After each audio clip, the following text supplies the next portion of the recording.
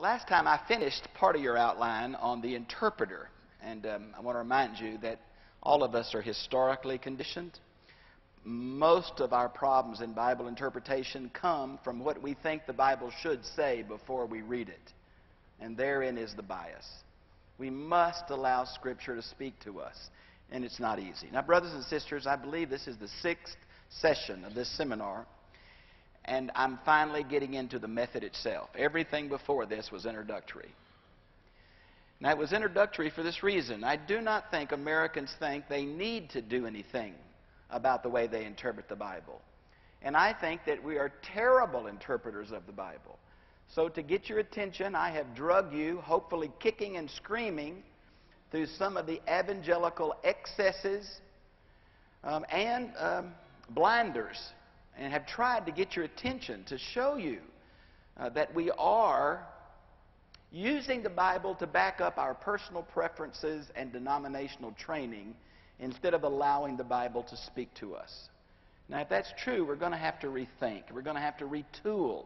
We're going to have to make more effort at how do I understand this ancient book. And I want to submit to you again that the only proper way to interpret the Bible is to first understand it in light of the original inspired author's intent, and then to try to bring that intent in an application or significance way into our day. The creativity is how we bring the ancient truth to today, but there should not be any creativity on what the ancient truth is. The ancient truth should be documentable from history, literary context, unique grammatical features, contemporary word meaning, the type of genre or literature, and parallel passages. It is from this resource that we try to find the author's intent. And finally, I would say, I'm kind of getting ahead of myself, but I would say the key to following the intent of the original author is to outline the entire book to paragraph level. So for the next probably at least 2 times, I'm going to go over the, first of all, what I'm presenting to you is not something that I invented. I am sharing with you an ancient method that developed in Antioch of Syria in reaction to an allegorical method that developed in Alexandria, Egypt. Now, what I have tried to do is put a modern structure on these ancient truths. Now, I explain that in 2 ways. It's like a professional pilot or any pilot going through a takeoff checklist and a landing checklist, no matter how many times they've taken off and landing. Because the human mind skips steps. Even committed, sincere, dedicated human mind skip. So the airline pilot with lives in his hand goes through the checklist. Brothers and sisters, how much more responsibility do we have dealing with the eternal realities and consequences of the Word of God? We need a checklist. Have I thought about this? Have I pursued this? Have I looked at this? So I'm going to try to give you a checklist. Tonight I'm going to maybe go a little bit further than you have the notes for, but if that's true, next week we'll have the notes for the end of tonight and next time. So follow with me if you would. This is the general introduction to the method itself, which is called the historical, grammatical, lexical, theological method, which just proves you've been to seminary. Now, you look in history and you say, is there any precursor to this? Is there any precursor in Judaism? Well, there are some hermeneutical principles, particularly with Rabbi Akiba and then Rabbi Hillel. But honestly, if you look at those principles, they would scare you to death because they have far more to do with folklore than they do with history and grammar and contemporary word meaning. So there may be something of a precedent in how the rabbis allegorize the Mosaic law to make it applicable to Palestine of Jesus' day. So allegory was a minor part of the rabbis, and most of the rabbis have a literal, and I would even call it a letteral approach, where you add up the numbers of the letters and get a numerical value, and you can, if any other word adds up to the same, you can interchange them. That's crazy hermeneutics. That destroys the intent of the original author. That completely ignores the historical literary context, and the Bible becomes something that we can make say anything. And I want to remind you of Gordon Fee's statement. I think it's so good. A book that can mean anything means nothing. It's a powerful statement. The second precursor, and it's much more applicable, is the Alexandrian Jew intellectual Platonist named Philo. Now, Philo lived somewhat contemporary with Jesus. He was born a little earlier, BC, 20 BC, lived to 55 AD. He was not so much influential in Palestinian Judaism because he was not a rabbi, and he lived in the diaspora. But he had a tremendous influence on the first Christian school of Bible interpretation that developed in Alexandria, Egypt. So let me quickly go through Philo and how he approached this. Page 27, if you follow with me. Now, what the Greeks had done, you've heard of the writings of Homer, the Iliad and the Odyssey. It's kind of their religion book. And they wanted to take the writings of Homer and make them applicable in ethics and morality and history and philosophy. Well, how do you take these hero stories from Mount Olympus and bring them into ethical, philosophical, historical? Well, you allegorize them. You cut them off from their train of thought, their historical setting, their storyline, and you make the words mean something. You make the characters stand for something. Now, this became the precedent in Greek philosophical schools around the time of Philo and Jesus and Paul. Philo believed that the Holy Spirit uniquely spoke through Hebrew scriptures, but that also the Holy Spirit spoke through Greek philosophers. He was a Neoplatonist, and so he tried to find the writings and truth of Platonism in scriptures. Now, he did that in several ways. Now, will you notice beginning in D and E? He found hidden philosophical meanings in the Old Testament by purposefully disregarding the historical setting and the intent of the original biblical author.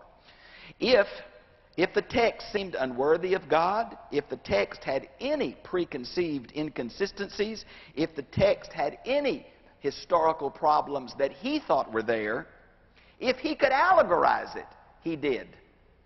Now, I just want to spit. How many sermons in Baptist churches have I heard like this? Take some little text, make the words mean something they never intentionally meaned, to teach some truth that the pastor wanted to teach. We call that spiritualizing or allegory. And it's alive and well and lives in Dallas and everywhere else. It's a manipulation of the Word of God to a personal theological agenda. There is no authority in the text because the interpreter has taken the authority. And it's everywhere. We've got to fight it like the plague because it can make the Bible say anything by literalizing it and atomizing it and putting verses together that don't go together. You can make this ancient text say anything. Number F, they were particularly offended by the exclusiveness of Israel and the physicalness of God. So they removed all the unique passages about Israel being the unique covenant people. Those were offensive to them. They removed them. And they changed. God heard the sound of God walking in the garden. He changed all those theophanies. Just took them out and reduced them. Number G. And this is true not only of Philo. It's true of the Gnostics. It's true of liberals. They say we're trying to make the Bible relevant to our culture. Huh?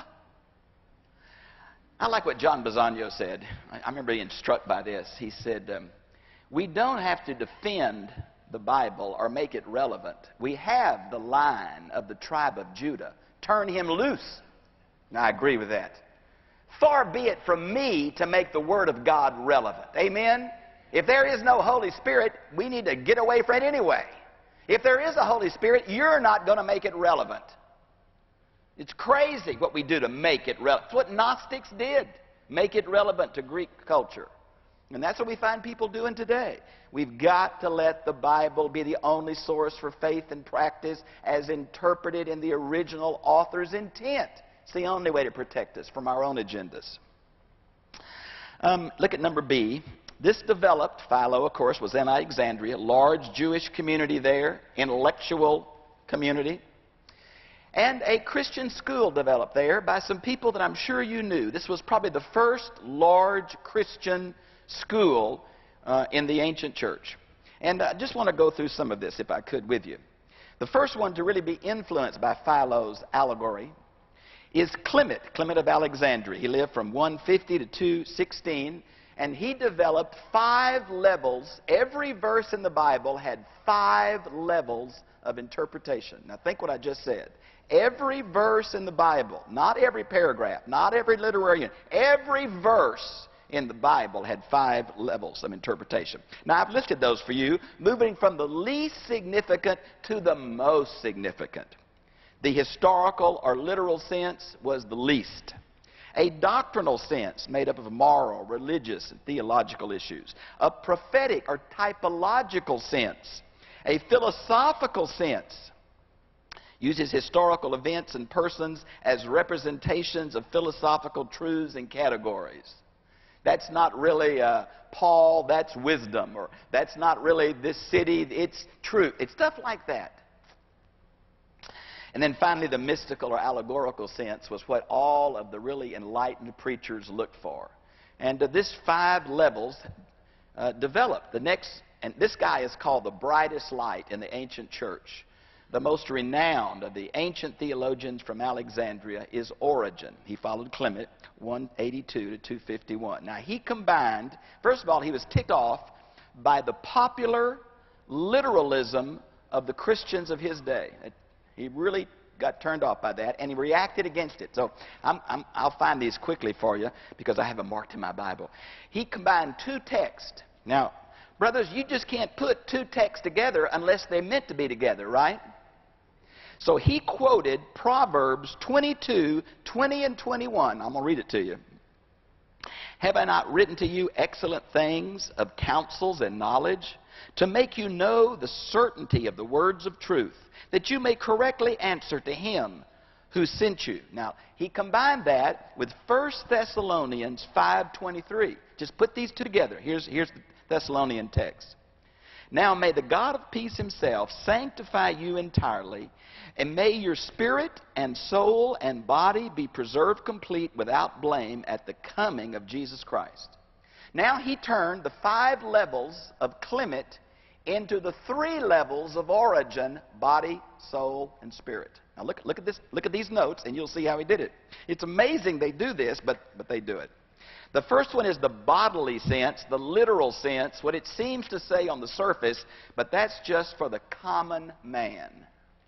The second one is the soulish sense, or moral sense. Now that's for educated people, leaders, merchants. And then, the elite, the spiritual, for the pneumaticoi, the preacher types, those who had time to study. That's the ultimate level. Now, do you see what that has just done? That has taken the Bible out of the hands of the common man to which it was given and put it into the hands of some kind of religious elite. God deliver me from the religious elite. The allegorical method used numbers in a symbolic way. Now, we could go to the Hebrew alphabet or the Greek alphabet, and the letters stand for numbers. If you add up the numbers, then supposedly you got a numerical value for each word. 666, that's a play on numbers. King of Kings comes out to 888, I think. There's all kind of a play on numbers. And they would use this as that's the deep truth found in this. Brothers, there is no deep truth found in the Bible. There's just what the original author intended. Now, there's poetry and there's paradox, but you don't need a guru, a PhD, a 140 IQ to find it. You need the Spirit of God in prayer. See, it's not this elite anything.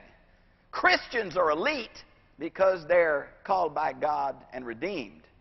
But, well, I'm just fuming in my own juices. I'll get over it. Number 4b, numbers do have significance in the Bible. There is a number symbolism, a proper one. It's not connected to the alphabet. Now, I've tried to list some of them here. 1, or the New Testament, sometimes 3 is used for God. 4 is always the world, the 4 corners, the 4 winds, the 4 angels. 7, the number of perfection, going back to Genesis 1. So 1 less than perfection is human imperfection. 6. Number 10 seems to be, and that's only seems to me, the number of completeness, and then 12 is the number of organization. How many of the numbers in the Bible are made up of these or multiples of these? And whenever you see these numbers or multiples of these, you start thinking to yourself, this may have a symbolic meaning. But and I think there's a place for proper numerology, but it gets so crazy and so weird so quick. Now, Ambrose, that's 340 to 379. He's the one who influenced Augustine, by the way, and his 4 levels of interpretation. Went from 5 to 3 and back to 4. The literal teaches historical events, the allegorical, what you should believe, the moral, what you should do, and the mystical, what you should hope. Now, just giving you one example from Augustine here, you know, when Paul compares the 2 mountains, Mount Sinai and Mount Moriah, and he uses the word Jerusalem. Now, look how this would work. So, number A, it means the city in Palestine, Jerusalem. But number B, it's the church of Jesus Christ. Number C, it's the human soul. And number D, it's the Revelation text about New Jerusalem coming out of heaven as a bride adorned, or the title for all the people of God. Now, see, the problem is, it's not that these people haven't found a way where the city of Jerusalem is used in different senses. It is. But they would make every place that the word Jerusalem is found to hold these senses all at once. So they can pick and choose what they want the Bible to teach here or there. There's the problem, is the slipperiness of the way interpreters put what they want, what they've been told, what they like in these texts, and then claims God's authority. Now, Augustine, I think he has somewhat of a pretty good book on Bible interpretation. Problem is, the big turkey never followed his own rules. So he said what he ought to do, and then he did allegory over and over and over, and it's just a problem. Now, one of my favorite books called How to Read the Bible for All It's Worth, if you're interested in another example of this, is Augustine's sermon on the Good Samaritan. And it's in that book by Fee and Stewart, and it is basically that this is not a parable about racial stereotyping. No, this is a parable about how do you get to heaven from earth. And suddenly, the bandits become the demons and Satan, and the Good Samaritan is Jesus. Now, isn't that a crock that the Good Samaritan is Jesus? You don't know nothing about the ancient world if you can claim that. And then suddenly the church is the end, and the donkey is salvation, and the money paid. Yuck! And this was done in the name of God. And people went, oh, what a deep sermon. It was deep, all right, but... Now, number C, I have had to put in here. Kicking and screaming, I've had to put this in here. I hope you're familiar with a author, Moises Silva. His book, Has the Church Misread the Bible? Yes, I believe the church has misread the Bible. But God wonderfully used even the allegorical method for 1,000+ years to communicate His gospel to the people of the Mediterranean and surrounding areas. So there is some positive part of this, and I will read this, though every time I read it, I get a rash personally. It attempted to use the Old Testament as a Christian document pointing to Christ. 2, it followed the example of Jesus, Matthew 13, Mark 4, the parable of the soils, and Paul, the typology on the 2 mountains, Mount Sinai and Mount Moriah. There is an allegory or a typology in those 2 ones. It attempted to relate the gospel truth to their day. Oh, great. Now, they're going to make the gospel relevant, are they? Just like Philo and the Gnostics. And then the book is, Has the Church Misread the Bible? And my answer to that is, great book. It did show that God used this method. But yes, I believe the early church did misread the Bible. I believe the church is misreading the Bible today. Now, that is an arrogant statement on my part. I mean, you ought to just cringe when I say that. But what if I'm right? Turn Baptists into we don't spit, dance, or chew instead of Great Commission, Bible-loving, gospel-honoring people. Number D. Now this is where I get so excited I feel like preaching again, but this is the problems of the allegorical method. And may it be a curse on all of it. May the house fall on their head. It imported meaning into the text, personal meaning developed and thought of by the author of the allegory. It forced hidden meaning behind every text. The text can't mean what it seems to mean because of these different levels. It put forth fanciful and far-fetched interpretations. Oh, my soul. Have you ever read some of the midrash of the rabbis? It's the same kind of deal. It did not allow words and sentences to bear their obvious normal meanings. It allowed human subjectivity, the interpreter, to dominate the plain message of the original inspired author. The preacher becomes the focus. The author, the modern writer becomes the focus instead of the only inspired person, which is the ancient author. There are no controls on interpretation, no way to evaluate an interpretation of allegory. You know, people say, well, the Lord spoke to me last night. Well, maybe you had heartburn. How do you know it was the Lord? And by the way, if the Lord speaks to you, you're responsible for it. But you've got to show me from the book, for I'm responsible for it. Number 7, Martin Luther called it, Martin Luther, I don't know if you know, it's the most foul-mouthed preacher I ever read. Holy moly, Martin. Woo. He called it clerical jugglers performing monkey tricks. A sort of beautiful harlot. You think Martin Luther liked allegory? I want to quote just a word from Basil of Caesarea. I know the laws of allegory, though less by myself than from others' works. There are those who do not admit the common sense of Scriptures, for whom water is not water, but something else, who see in a plant, in a fish, what their fancy wishes, who changes the nature of reptiles and of wild beasts to suit their allegories, like the interpreters of dreams who explain visions in sleep to make them serve their own ends. For me, grass is grass, plant, fish, wild beast, domestic animal. I take it all in a literal sense, for I'm not ashamed of the gospel. There's no hidden truth here, my friends. I think my best analogy for this is that the Bible is like a banquet table. All the wonderful foods of God from this planet just on a table. And he says to his people, come, eat. Eat all you want. Eat everything you want. Come. And we've turned it into, you got to pay a price. You got to go to school. You have a guru. You got to have a priest. No, no, no. This table is for you. You can come and eat all you want, anytime you want. There are two extremes, in my opinion, allegory and literalism. The Bible is a library of literary works related to a specific time and culture. Would you buy that? Now think what I just said, because it's not easy. God chose to speak at a particular time to a particular culture. Everything in that culture was not the will of God, but he chose to speak to that culture in a way they could understand. Now, the real question is, how do I know, as a Bible interpreter, what is cultural and what is eternally relevant? And that is not an easy question to answer. In my study, the book that has helped me the most in this terrible area of how do you separate the shaft of the Word of God from the seed has been Gordon Fee and Doug Stewart, How to Read the Bible for All It's Worth. And here's what they say. You can believe it or reject it, but I want you to think about it. If the Bible is uniform on a subject, Old Testament and New Testament, they all say the same thing, it's probably a universal. If the Bible speaks with what they call two voices, the Old Testament is against it, but the New Testament is not against it, or two places in the New Testament, one seems to approve it, one seems to reject it, then it's probably a cultural item. And the cultural items are always that which is non-moral.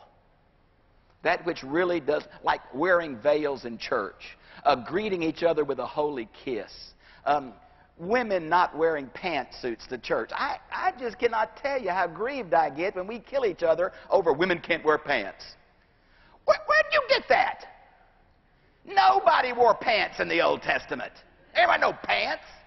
Women had one kind of robe, men had one kind of robe. Women's robe had blue decoration. The only way you got pants is to grab between your legs, pull the robe through, and tuck it in your belt, girding up your loins.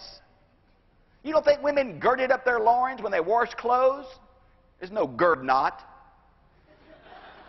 And we let people do that to us. Oh, women can't wear pantsuits. And we buy it. Oh, help me.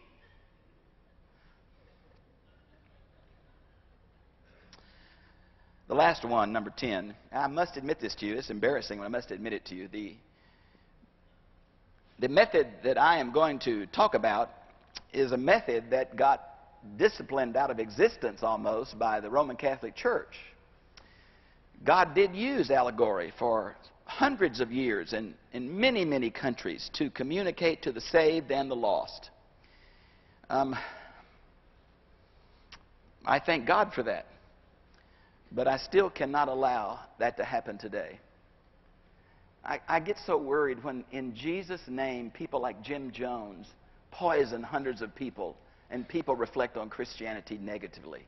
Or somebody comes along and interprets the Bible in a weird way.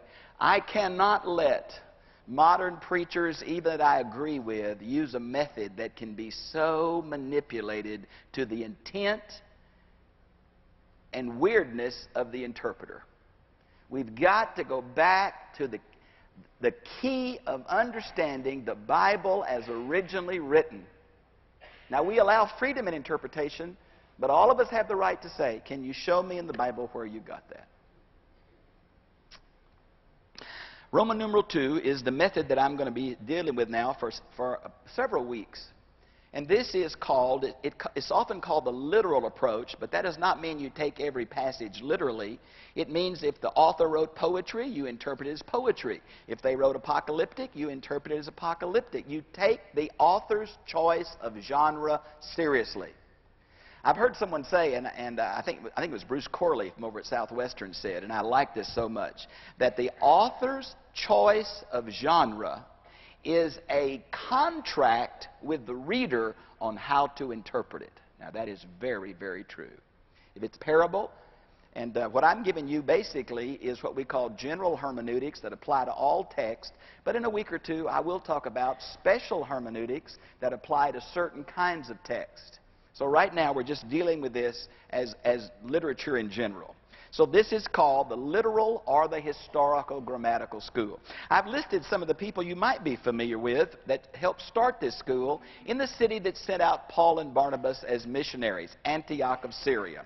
You notice there's Lucian, and Theodora Mopsuestia is a famous one. Chrysostom, Golden Mouth, is another one.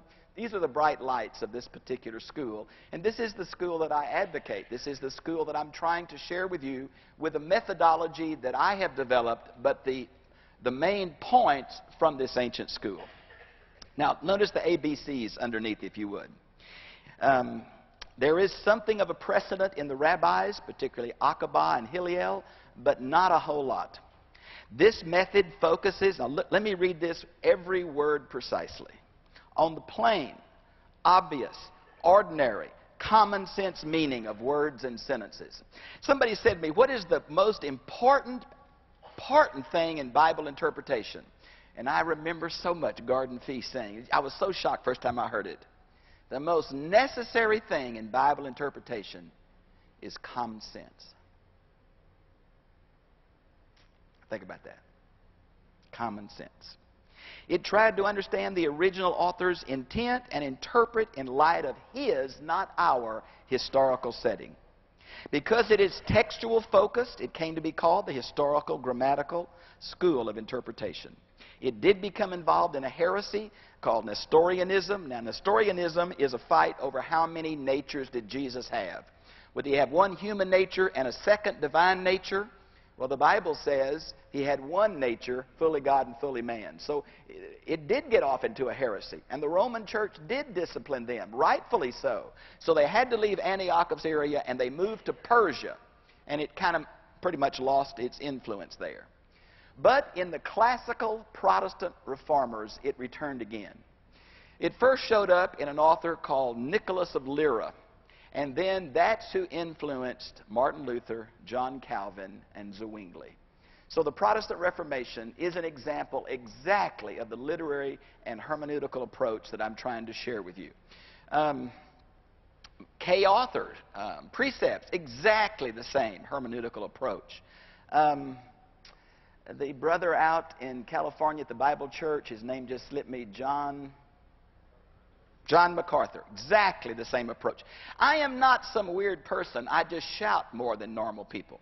So I'm saying to you, this is a standard understanding of how to interpret the Bible, and it's worth your time, and that's why you're here, thank God for you, to think through these issues. Because people need to know what God says to these issues. And if we just give our personal preference or our denominational indoctrination or our particular American 21st century spin, we are not giving the Word of God. We've got to be able to go back and say, here's the text that I think answers that need, that problem. Here is the wisdom that God wants to give you in this situation. And we've got to do it by the original author's intent and not by our particular desires or training.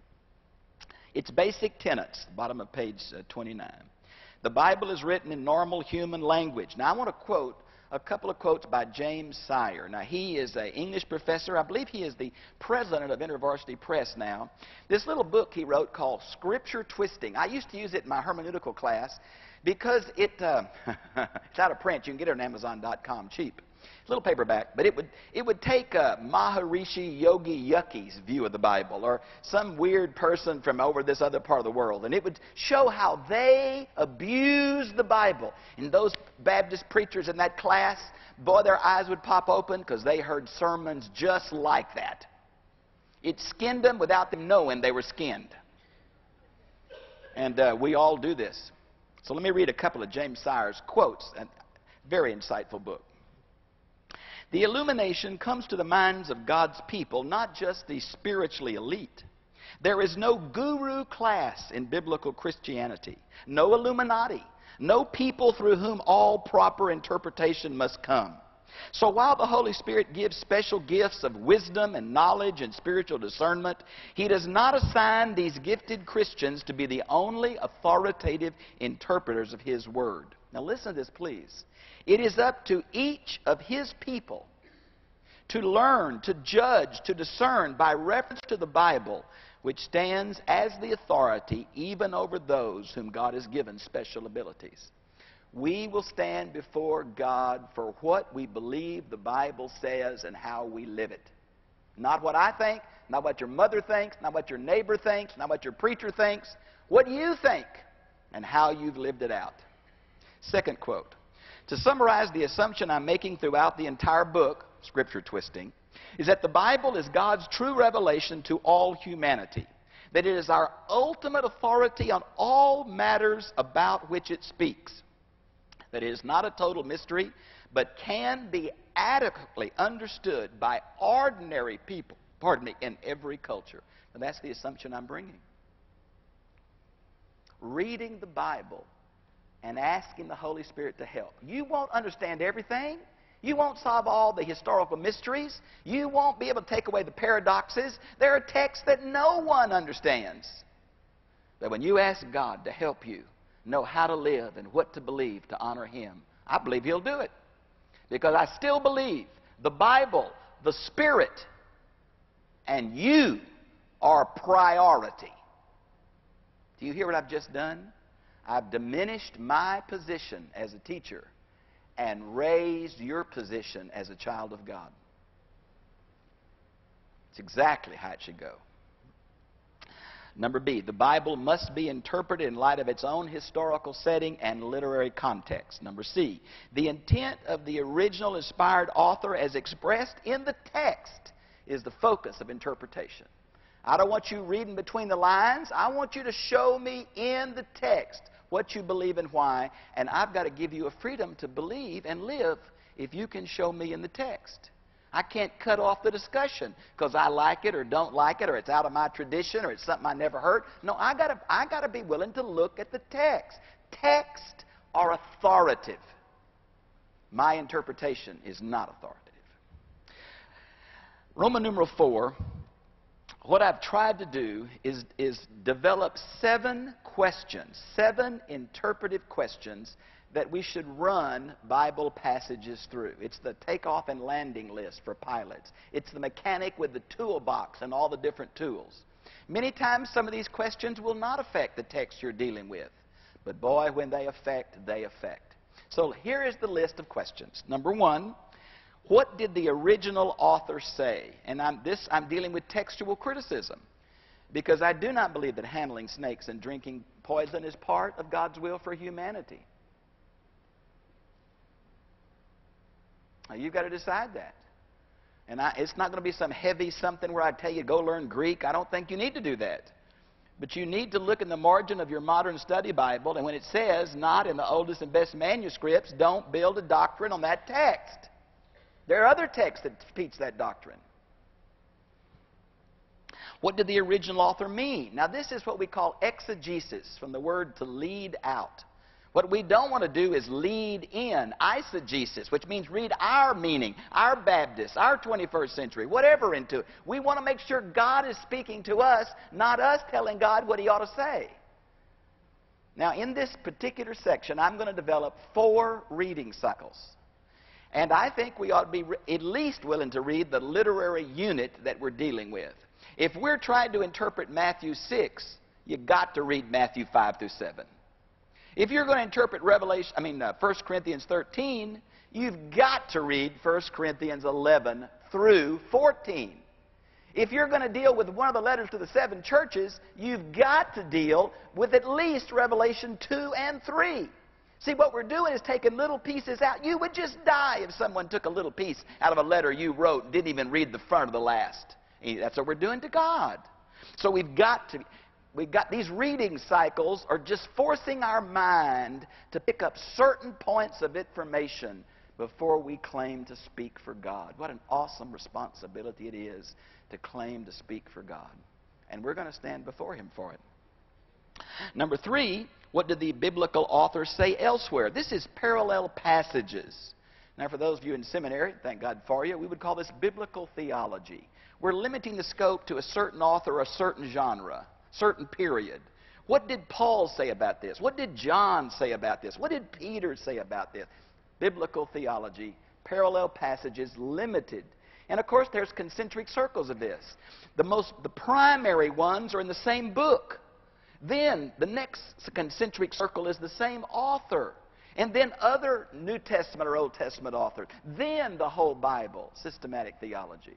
And these parallel passages are an attempt to let an inspired text be interpreted by inspired text. The next one is, what did biblical authors say, other biblical authors say on the same subject? Parallel passages, systematic theology. How did the original hearers understand it? This is historical and literary context. Now, sometimes I have what they said and didn't say. Sometimes in sermons we hear what the response is. But we're looking for the historical setting of the author and saying, what would the people in that time and that place have understood this biblical author to say? The next one, how does the original message apply to my day? Now, that's cultural application. And finally, how does the original message apply to my life? Bible interpretation without personal application is an abomination to God. It is not how much you know, it's how much you live what you know. Amen? We don't need to know more about the Bible. We need to act on what we already know in the Bible. Wouldn't God be pleased if we acted on what we knew? Most of us don't need more information. We haven't done what we know is the appropriate thing to do. And yet we want to win Bible trivia and embarrass the in-laws.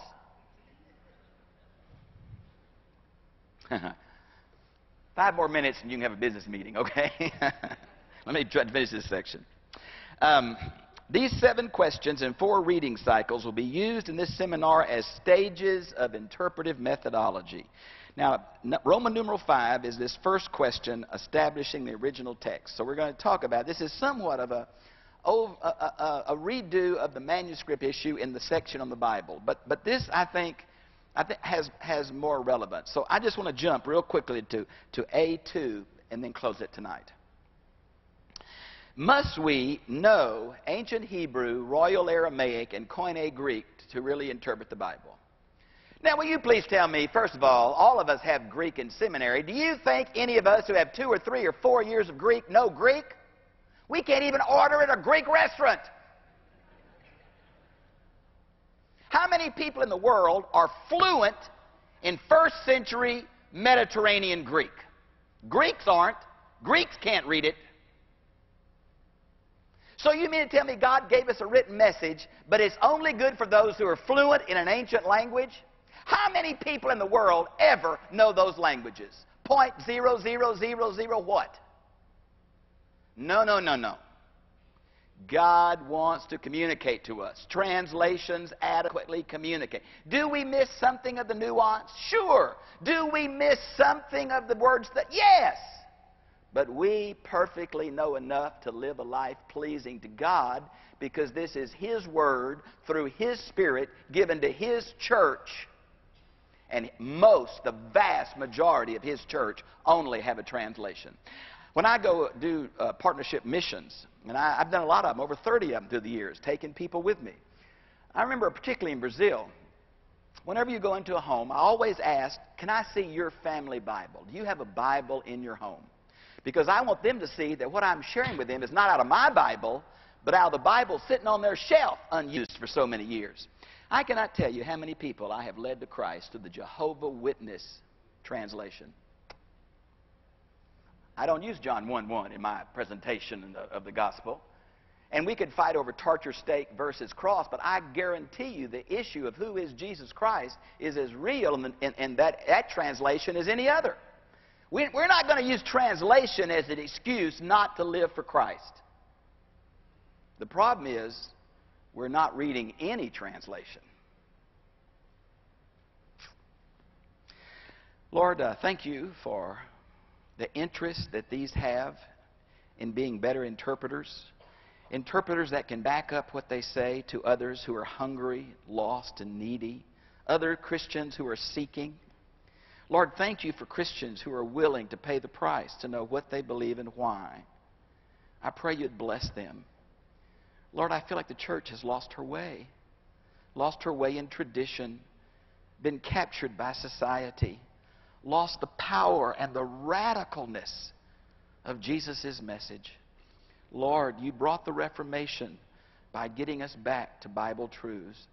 I pray you would cleanse us and purify us and help us to return to the authority and preeminence of Scripture. Thank you for the freedom and personalities that many times there's a different way to apply this or understand it. Thank you for that freedom. But God, in a day of such relativity, in a day of post-modernity, post-Christian God, thank you there's a word that is not all so soft and fuzzy and whatever you believe is okay. Thank you that you've spoken to us. Help us recapture that message for our life and our day. Help us to speak on the authority of biblical truth. And thank you, Lord, that you have not left us awash in the subjectiveness of our age. In Jesus' name, amen.